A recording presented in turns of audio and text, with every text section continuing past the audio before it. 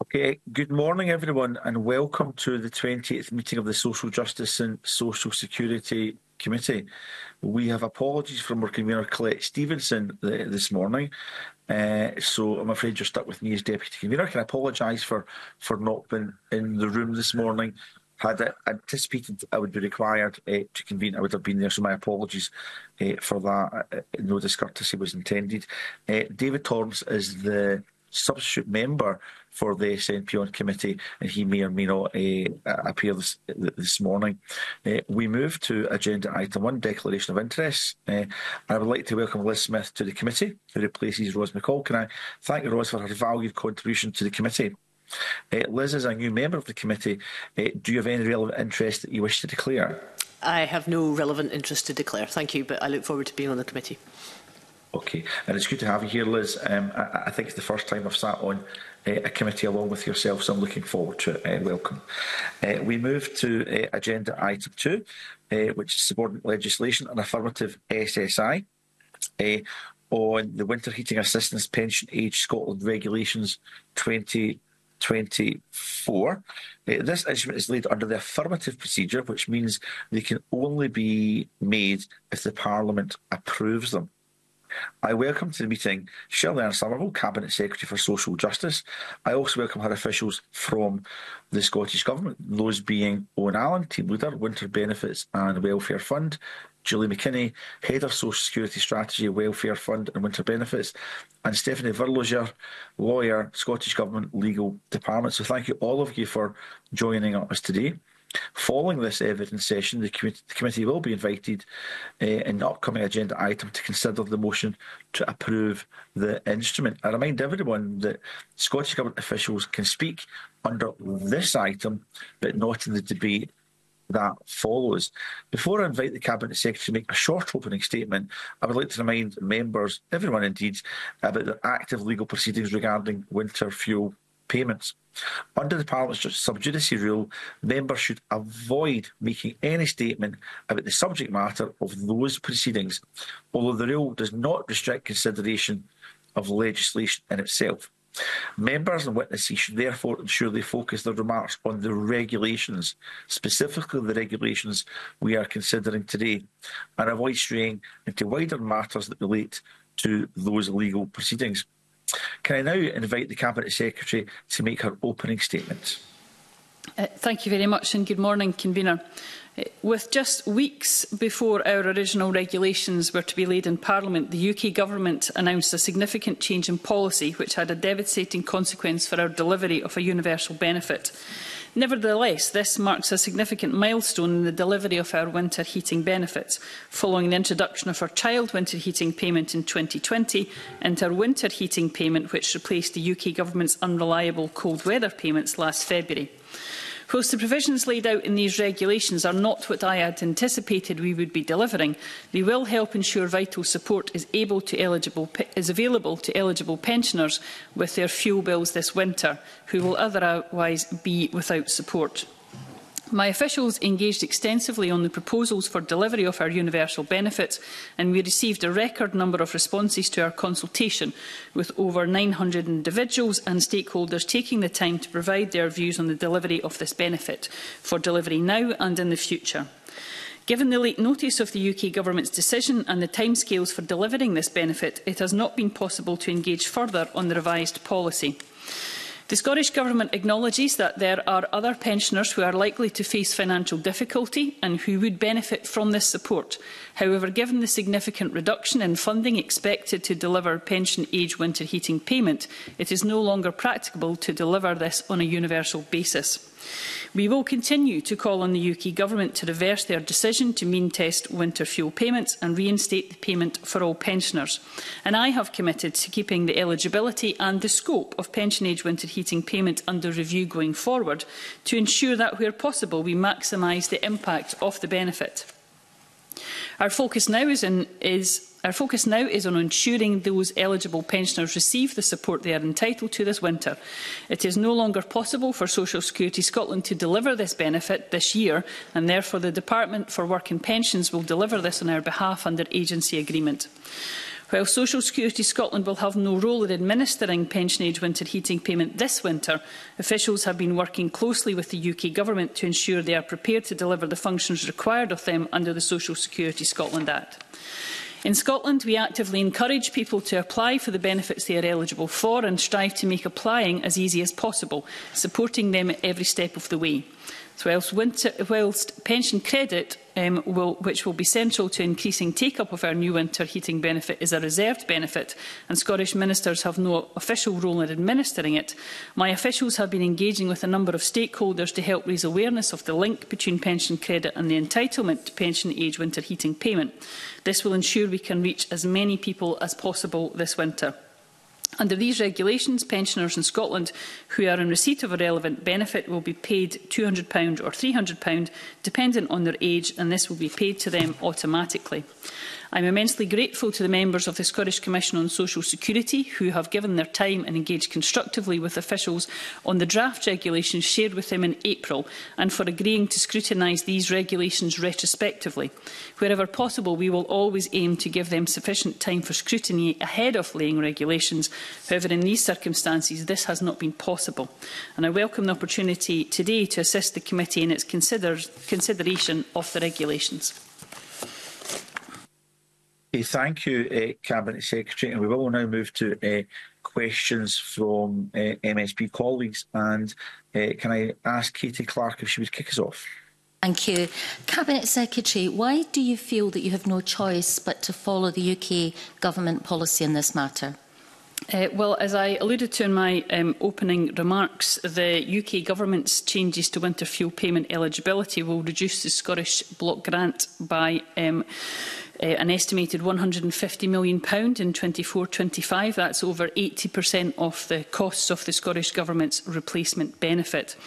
Particularly given the Chancellor's decision was taken without notice, despite officials from both governments working closely on the Social Security programme, that late decision and the financial constraints and that lack of prior consultation with the Scottish Government, ministers have reluctantly concluded that eligibility must be restricted to those in receipt of a relevant qualifying benefit. And in the time available, to what extent did you explore other options? We clearly had a public consultation which was delivered, and I've referred to that in my opening remarks. The time constraints that we had made it very difficult, and also the practicalities of moving forward made it very difficult. But with respect, I will keep my remarks to those general considerations given the live legal proceedings. The members will be picking up some of these themes, so thank you. Thank you very much, Katie. Can I ask Minnie McNair? Thank you, Convener, and good morning, Cabinet Secretary and your officials. It is welcome, obviously, that the First Minister wrote to councils to seek assistance, obviously, in the drive to increase pension credits.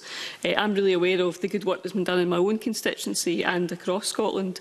I'm just wondering if the Cabinet Secretary will put on record her appreciation of those local authorities and the work they're doing to get the pension credit take up.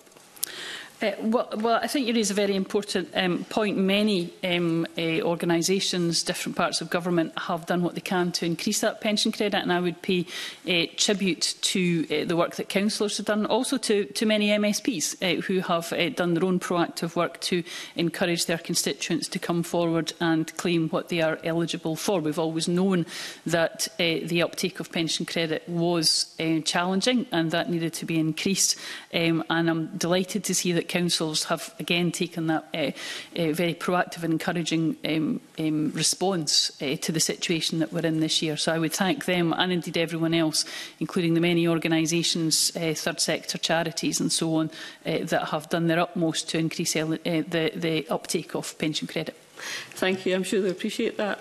Receipt of council tax reduction can in some cases be a good indication that pension credit claim should be also made. Are you aware of examples of council tax reduction records being used to help target pensioners who may be entitled to pension credit? Well, I'm sure a number of councils have undertaken a number of different pieces of work on this, and I think the point that you raise is an interesting one about how we share that good practice across councils and across the board, and if there's anything that the government can do on that, we'd be happy to assist. Thank you. Just back to yourself, Convener. Okay, thank you, Marie. Can I now pass to Paul O'Kane? Very much, Convener, and good morning to Cabinet Secretary and officials. In terms of perhaps following on from where Katie Clark left off, in terms of what flexibility for any change in approach that was available to Scotland, because obviously this is a devolved benefit. I'm just keen to understand, and the Cabinet Secretary has heard me speak about this before, what consideration was given to the consequentials that will come from the Household Support Fund. Now, the Cabinet Secretary and I have debated this previously, and I think the Cabinet Secretary said she was sceptical about the 41 million of consequentials that came from that fund. I would hope that, given yesterday, she is less sceptical about the money that will come to Scotland. So I'm keen to understand, because I think there is a genuine debate and a bit of a consensus around what more could be done. I think the Cabinet Secretary used the expression to maximise the impact of the payment, to see how the criteria could be widened. So I wonder to what extent she has given consideration to that, and also given that we know that in the intervening period in Northern Ireland, the devolved administration there has given consideration, along with DWP and others, as to how they might use consequentials that flow from the Household Support Fund in order to widen the criteria. So we have indeed had that discussion prior to the UK government budget. Given it was only yesterday, as I think Paul O'Kane would appreciate, we are still working through the finer detail of the budget. We have said that the budget includes proposals, certainly in some aspects, that are a step in the right direction, but I hope you would appreciate we're still going through the details of that.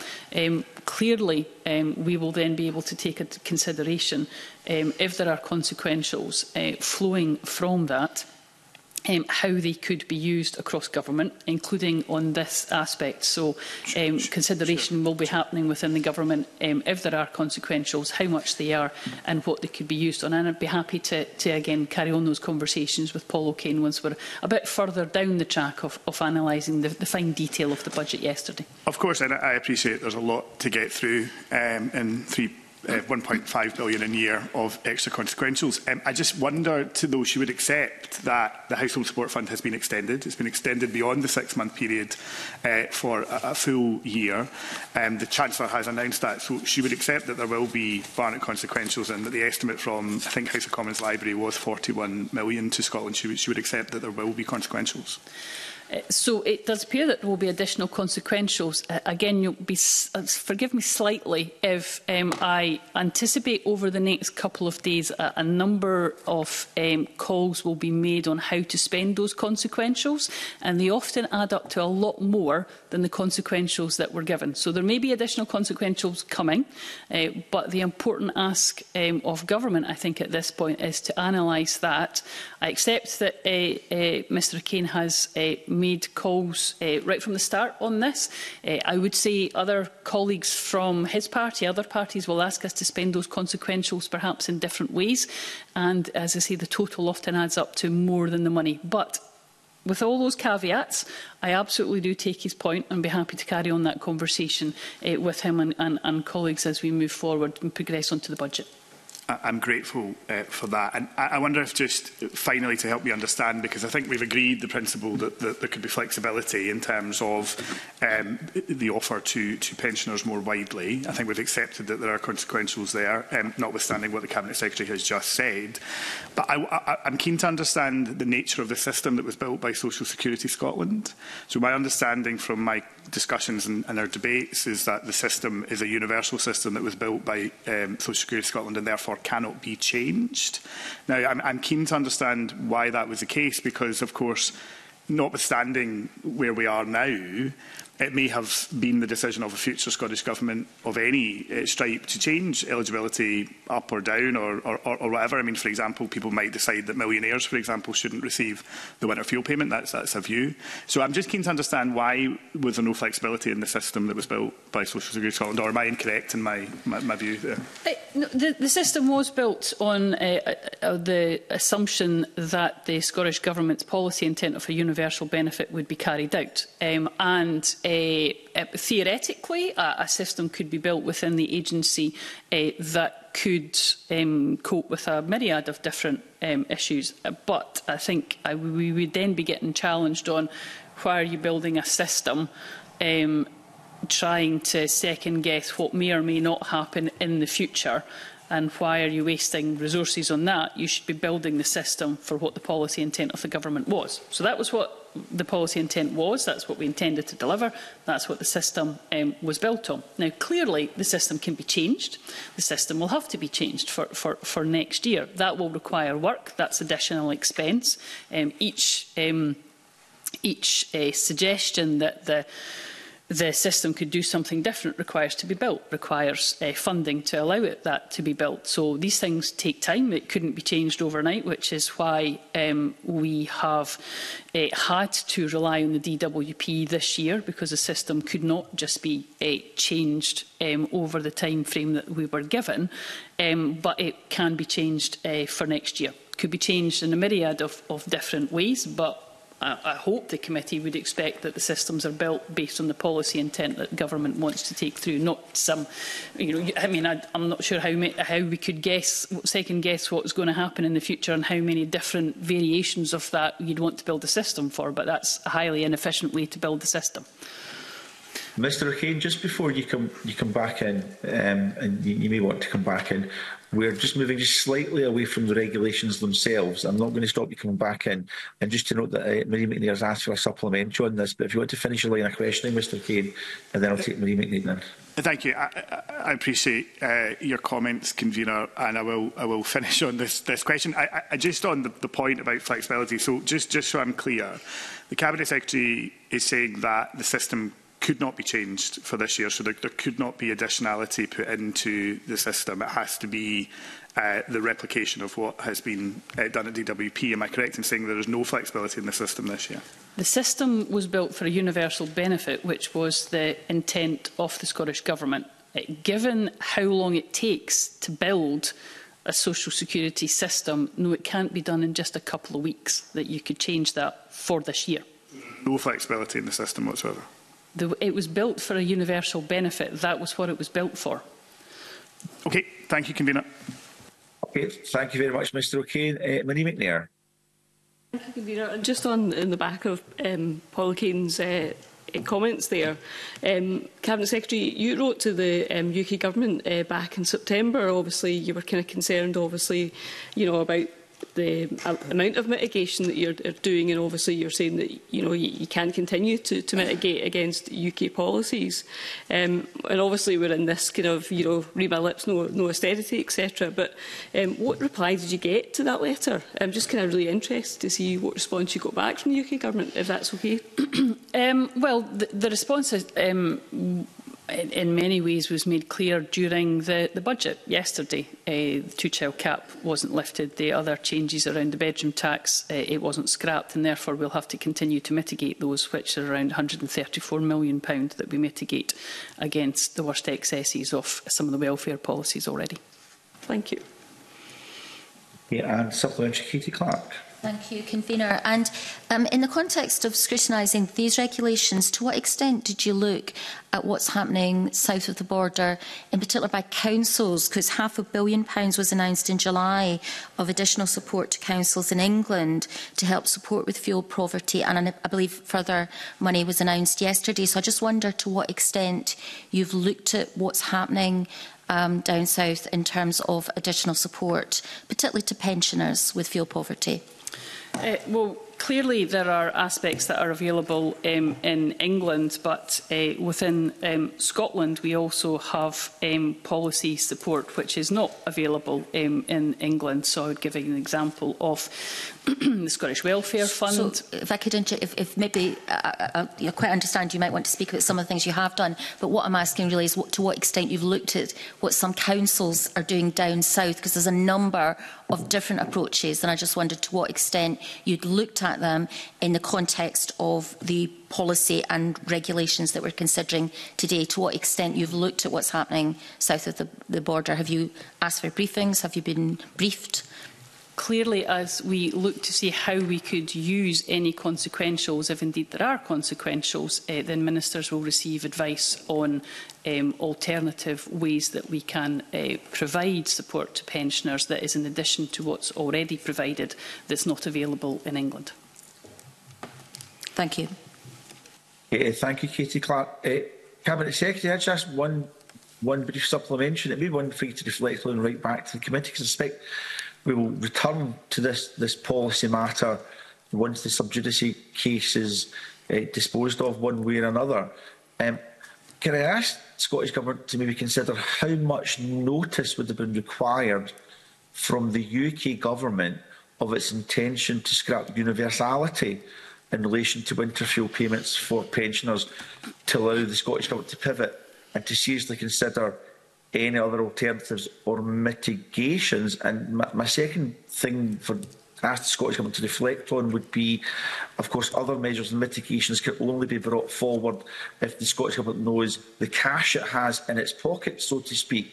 So how much notice would you have to have, Cabinet Secretary, or the Scottish Government have about the financial settlement for this financial year, which can still be revised, and for the following financial year, to allow you to budget appropriately to do something different? Now, you may say, Cabinet, that's drifting from the regulations, in which case, could you bag that and maybe write back to the committee at a later date? But clearly the lines of question we've had so far from members is that what different could have been done.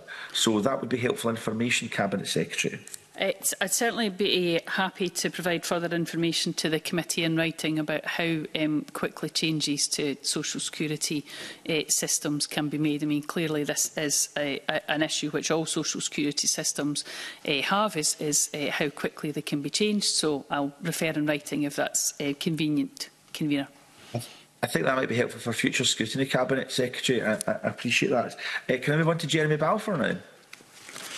Good morning, Cabinet Secretary. Good morning to your officials. It's good to have you here. A couple of questions.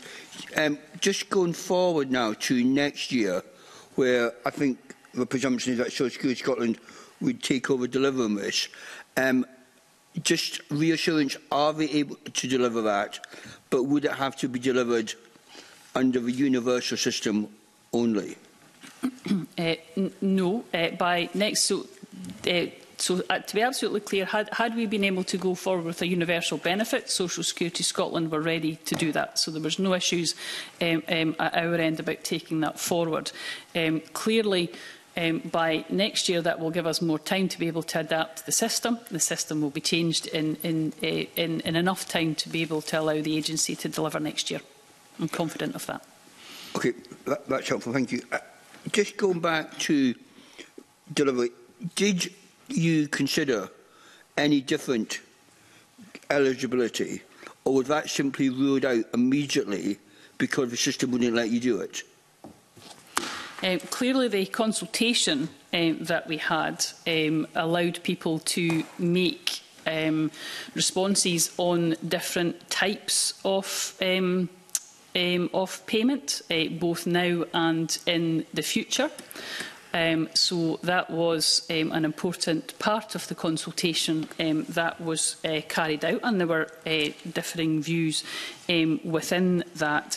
The options that were then available to the government when we got the information through were much more narrow. We had built a system based on universality, which was a system that we would have been able to deliver.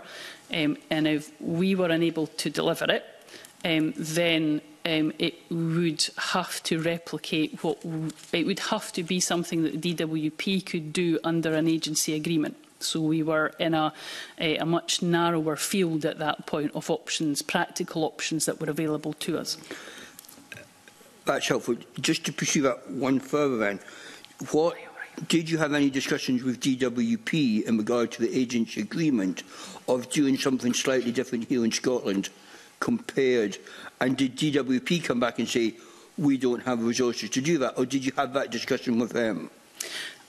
Mr Balfour, you and I have had many conversations over many years on the nuances of agency agreements, and you and I both know that the agency agreement is to absolutely follow what the DWP do. There has never been any options for the Scottish Government to do anything different. That's not how the agency agreements work. So we would not have got into that. Cabinet. I'm just asking, did you try to have that discussion, or did you just think there's no point even having that discussion? The agency agreement works in one way and in one way only, and that's to the DWP to carry out as they do for the rest of the UK. That has been the case all the way through. If there had been much more time for us to get into nuanced discussions with the DWP, there may have been a way to do something different. It would have been at cost to the Scottish Government, and it would have had to be the DWP that would have allowed us to do that. But it's never happened. It's never been an option to do that, and it's certainly not something, again, that could in any way, shape or form be negotiated quickly and at speed. Thank you, Convener. Thank you, Mr Balfour. There have been no other questions from what I can see from members. We would now move to... Oh, I hear that may not be the case. There's nothing in my chat box. I see the name Kevin Stewart twice now in my chat box. Mr Stewart, over to you.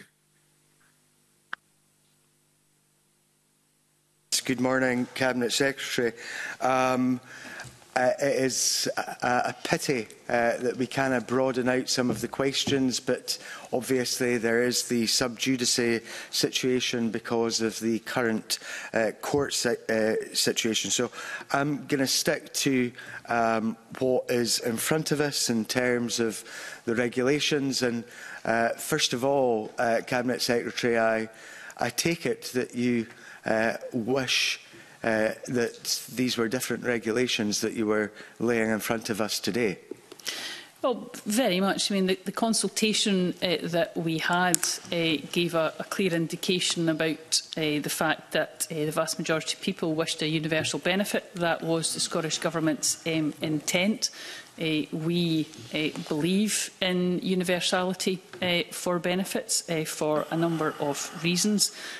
But clearly that comes up against a harsh reality sometimes, and that is the situation that we're in at the moment. So it is with deep disappointment that I sit here asking the committee to pass these regulations today.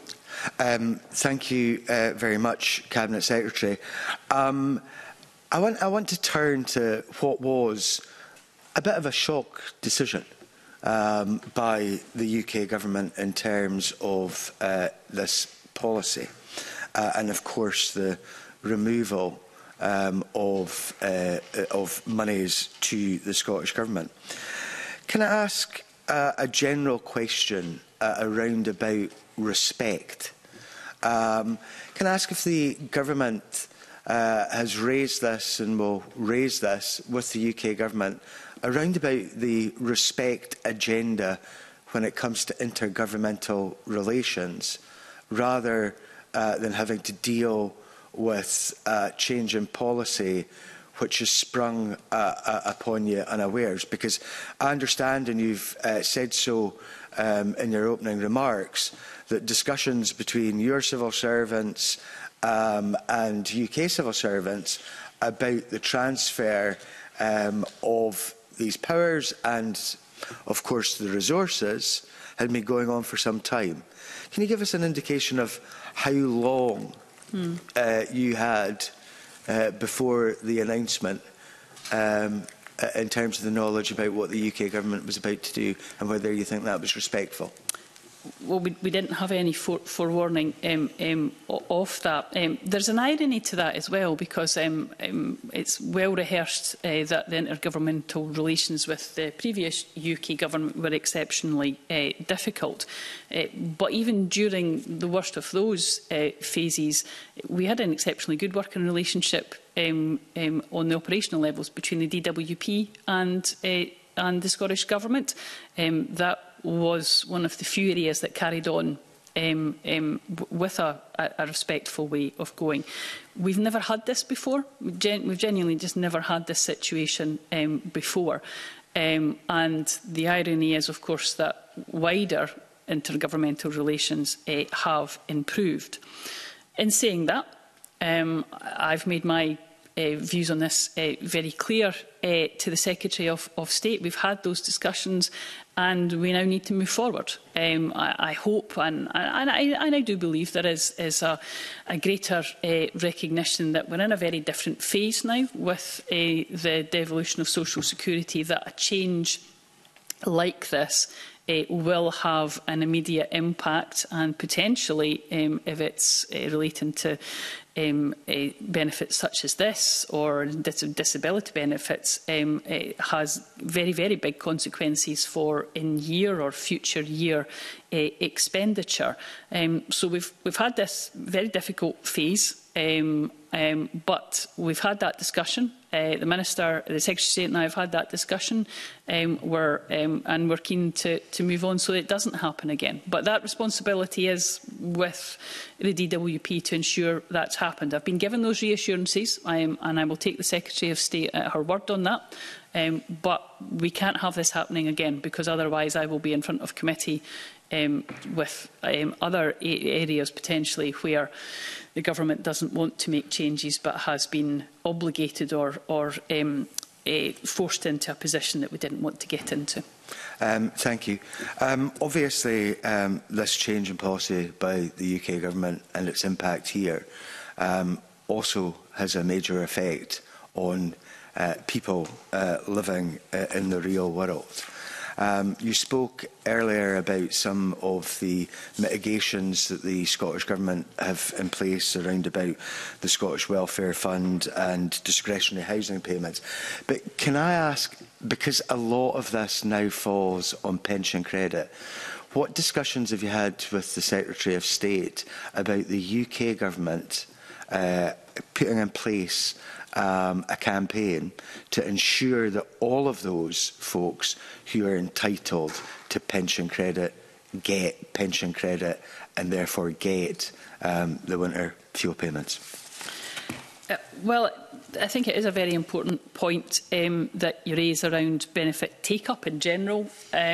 Clearly, one of the first asks that I made to the Secretary of State was around the benefit take-up. I appreciate some work has been undertaken on this area by the DWP, and I hope, and we have seen an uptake, an increase in the uptake, but we are still keen to see what more can be done.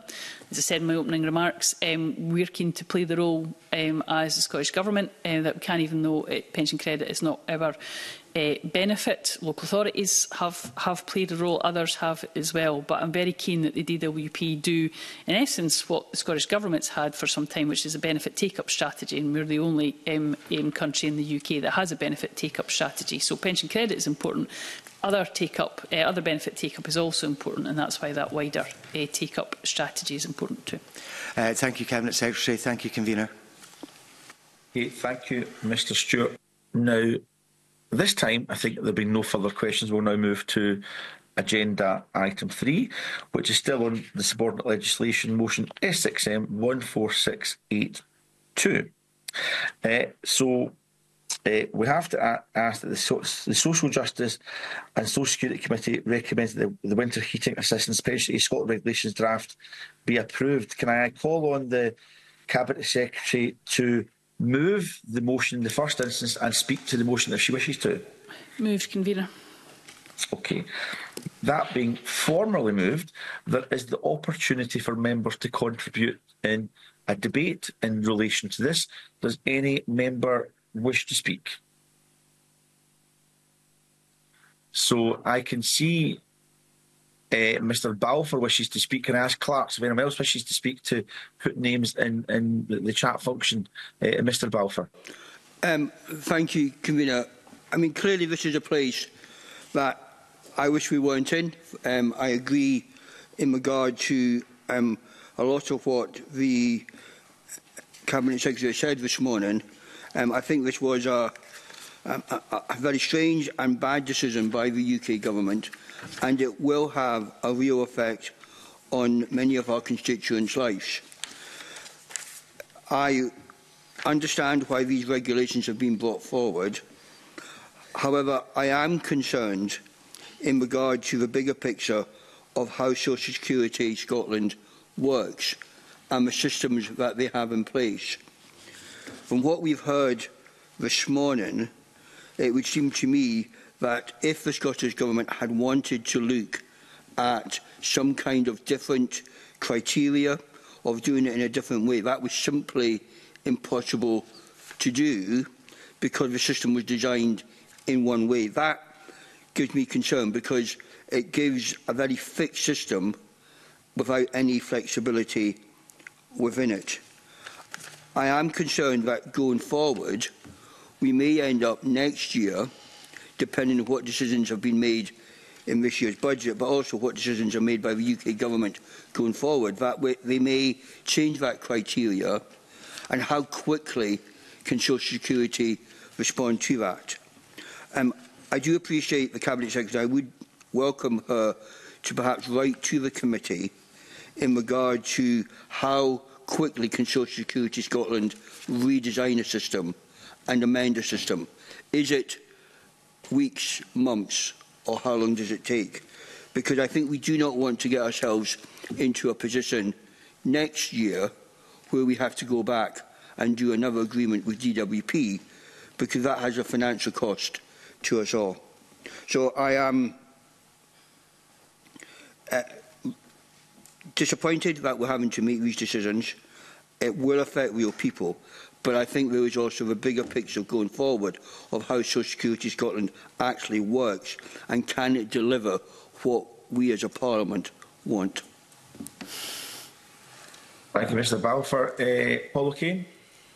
I'm very grateful, Convener, and I don't intend to re-rehearse debates that we've had already, not least in the Chamber, and I would point to my line of questioning to the Cabinet Secretary in terms of my reflection of where we are.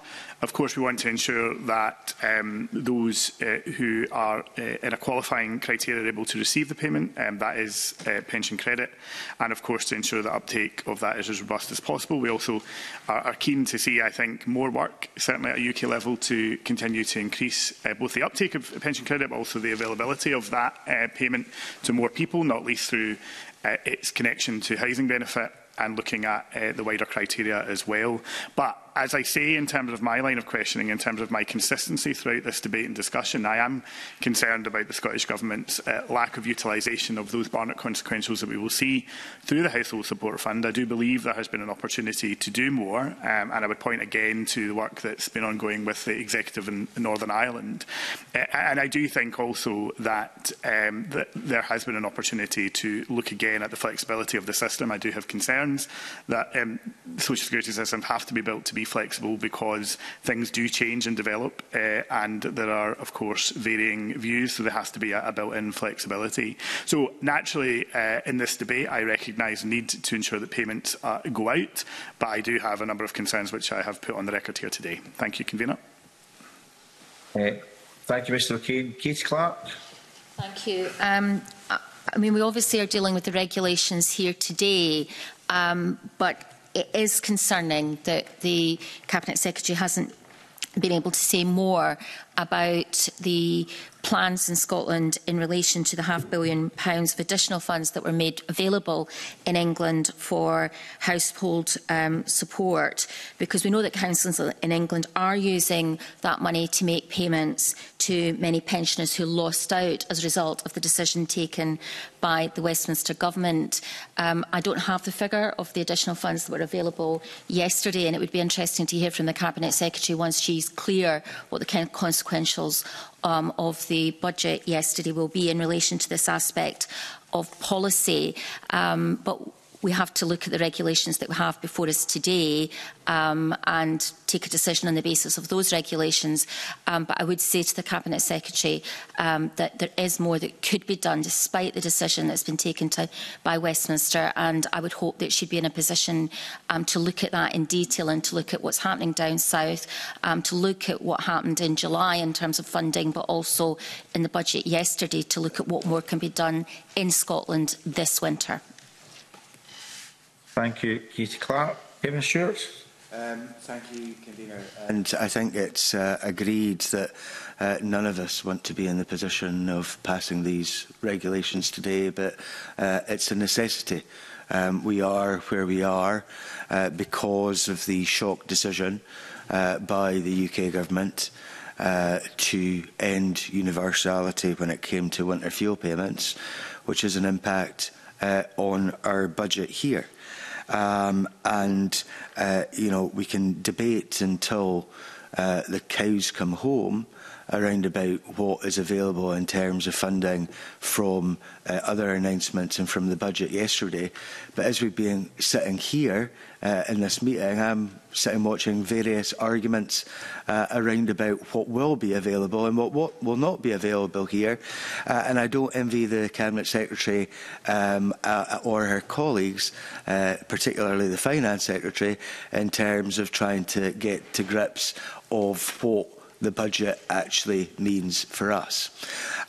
What I do recognise from the discussions that have been today, but also previously, is that the Cabinet Secretary does not want to be in this position and wants to do better for the people of Scotland. And I'm quite sure that she will come back with proposals. Because I talked about the shock that we had, which obviously the government had, around about these changes.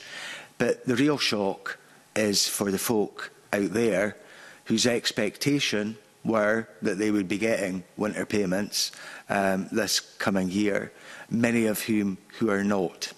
And I think that the short-term situations that take place in this country where shock comes into play is unacceptable. And UK governments need to take cognizance of that and not do things like this in the future. I also recognise the point that Mr Balfour has made around about the DWP. But for those of us who have followed the discussions over many years in terms of the DWP and its lack of flexibility in terms of its attitude to the Scottish Government in the past, are not surprised that there was no flexibility from the DWP in terms of this issue. So I think the shock scenario is the worst aspect of this, not only, I'm sure, for the Scottish Government, but in particular for those folks out there that had expectations about payments this year. Thank you, Convener. Thank you very much, Mr Stewart. I'll take the opportunity to make a few remarks myself if there's no other members wishing to contribute. I wish to reflect on Mr Balfour's comments about could the system be designed to be more flexible, in effect designed for a targeted system should this eventuality happen. I'm just thinking of the politics. Genuinely, sincerely, Mr Balfour, the politics, had the Scottish Government spent money to have a system that could change winter fuel payments to a targeted payment rather than a universal payment. I think some in this committee, possibly Mr Balfour, would have been wringing their hands about the additional costs that would take, and that must mean the Scottish Government's got a policy intent to move towards targeting. Perhaps I'm unfair on Mr Balfour, but I do know that Mr Balfour's always been very clear in the past that perhaps we don't need a Scottish social security system and that we should deliver it all from Westminster. So I think the flexibility... Would you remember taking intervention on that point? Of course I will, Mr Balfour, yes. Would Mr Dawes point to one occasion in this committee that I've said that thing? Could you just clarify? Because I have never said that we don't need a social security system here in Scotland. I was proud to be on the committee that brought it forward. Could you point to one occasion when I said that? I'll tell you what I would be happy to do, Mr Balfour, if you really want me to do this. I will look on the official report for occasions in the Chamber or in committee where you've questioned why we're building this system in the first place, and perhaps it would be cheaper. You've scrutinised the cost of the system and said it might be more affordable and cheaper just to run it from Westminster. And if you haven't said that, I'll happily apologise, Mr Balfour, but I think that's been a pretty consistent position of yours. But let's not personalise it between us. I think the point I was trying to make is there's a balance between a flexible system and a system which is value for money and cost effective and delivers the policies that we intend to do. And that's the only point I was trying to make, Mr Balfour. So my apologies. I didn't mean to trigger you in relation to that contribution, but I thought Katie Clark was incredibly helpful in her contribution, because Katie Clark, and I hope I've captured you correct, Katie, said what more could have been done despite the decision from Westminster. And that kind of talks about mitigations. And I won't mention mitigations because I want to stay away from the politics of this. But Katie also said, ask what more could be done once Barnett consequences become clear. And again, that points towards an uncertainty in the Scottish budget, not just until the Chancellor Exchequer gets to their feet, but until the consequences of that are known. So I think we are where we are, and we all understand why that's the case. And it isn't really a moment for politics. My understanding is we don't pass... Would the convener take an intervention? I don't know if it's appropriate to intervene in the convener in that capacity. Yes, of course it is. I think the convener probably also heard me say that it was quite clear what the consequentials were in relation to the announcement from July, which was £500 million of money at a UK level for the Household Support Fund, and we know that that's a £41 million consequential for the Scottish Government. As he knows, my colleague Paul O'Kane, as our policy lead from Scottish Labour on this issue, has consistently been asking that that money should go to the poorest pensioners in Scotland and to people that are losing out as a result of the decision at Westminster, and that is something that could perhaps be done by councils. Does Bob Doris accept that we know there's £41 million?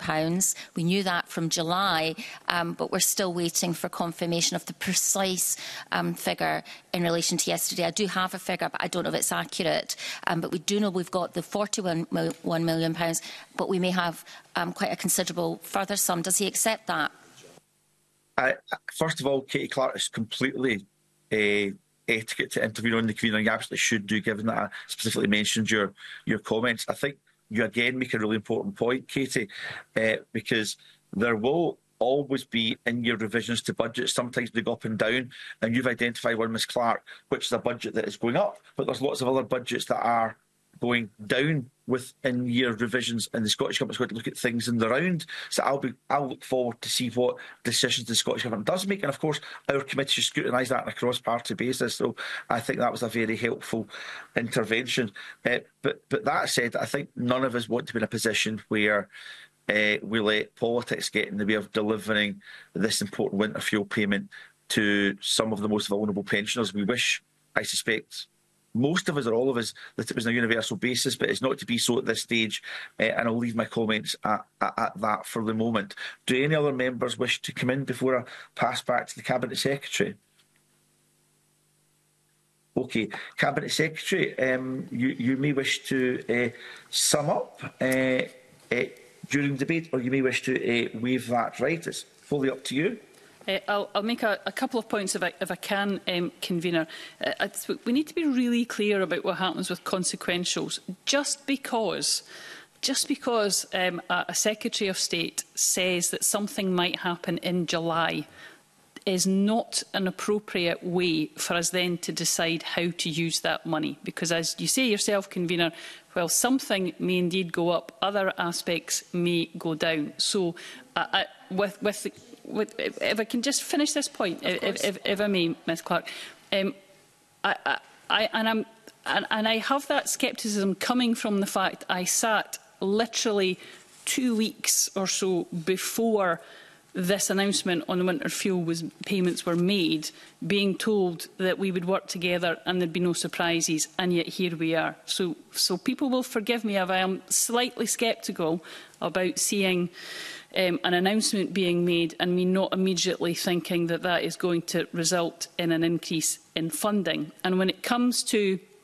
the budget yesterday, absolutely, let's look at that. Again, my ask is, we just need to be careful because, again, from experience, whatever consequentials, positive consequentials will be coming, the asks on the Scottish Government to use them will be much, much more than the consequentials were given, because I respect that the fact that Mr O'Kane and indeed Katie Clark have been very consistent on this issue.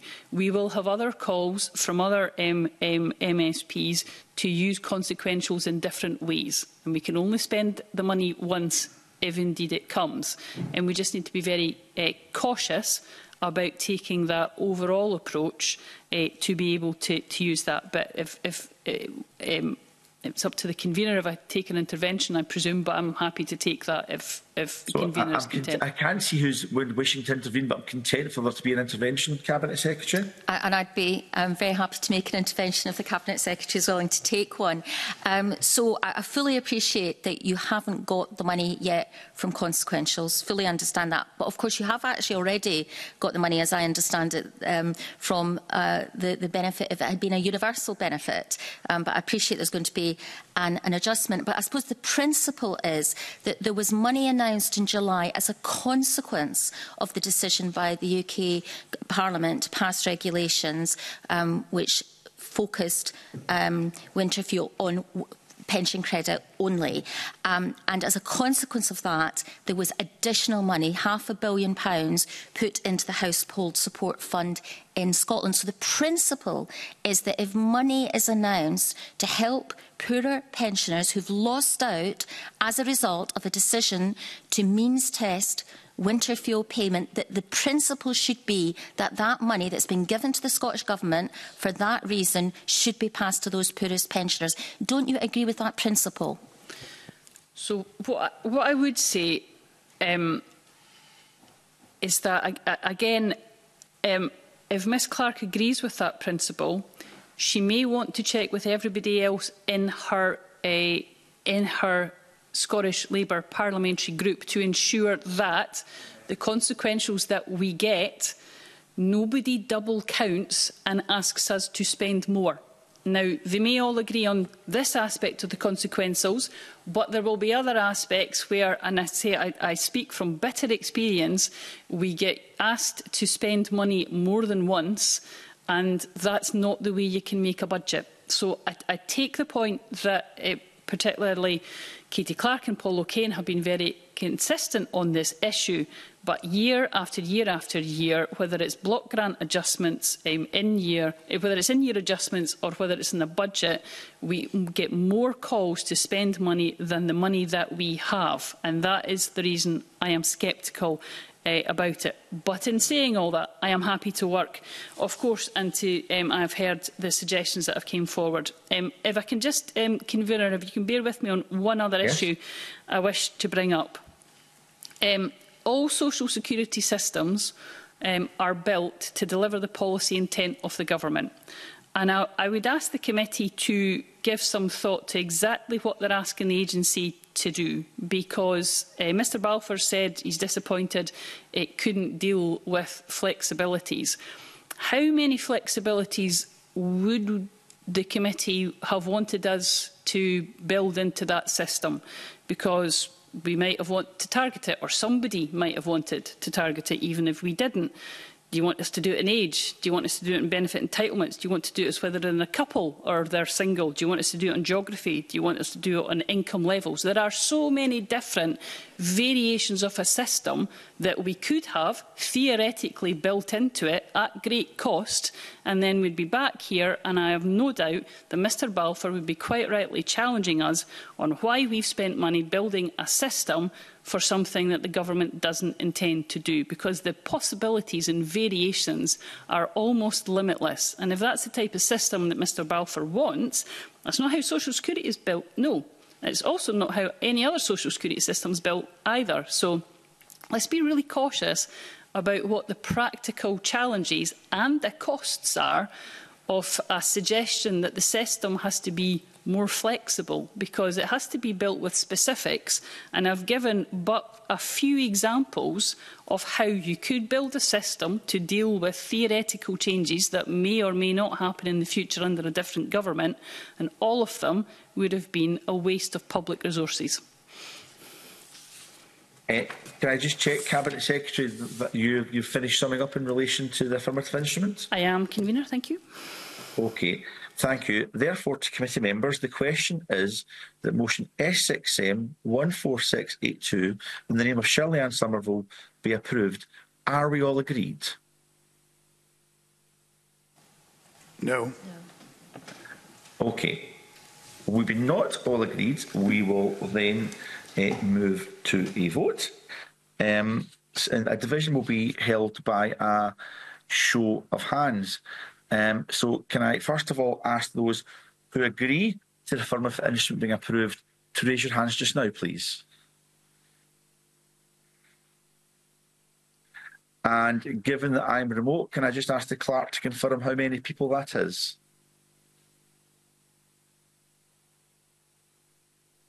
I'm seeing 3.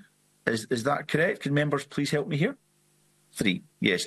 So 3 are in support of the affirmative instrument. Can I ask those that are against the affirmative instrument to raise your hand, please? I am seeing no votes against. Can I just ask the clerks to confirm that in our chat box? Thank you. Are there any abstentions? Can I ask you to raise your hands, please? So I am seeing 4 abstentions. Can I just ask clerks to confirm that in the box? So there being 3 votes in favour, no votes against, and 4 abstentions, the motion is therefore agreed to. Can I thank all members for their patience in holding that vote? So following today's proceedings, a draft report will be prepared by the clerks. The committee is invited to decide whether to consider that draft report in private at its next meeting. Do members agree? Yeah. Agreed. Thank you. I don't see any member disagreeing with that. Thank you. Can I therefore just thank the Cabinet Secretary and your officials for your contribution at today's meeting, but also to fellow committee members for how they conducted the debate this morning. So that concludes our public business today, and we now move into private session to consider the remaining agenda item. Thank you.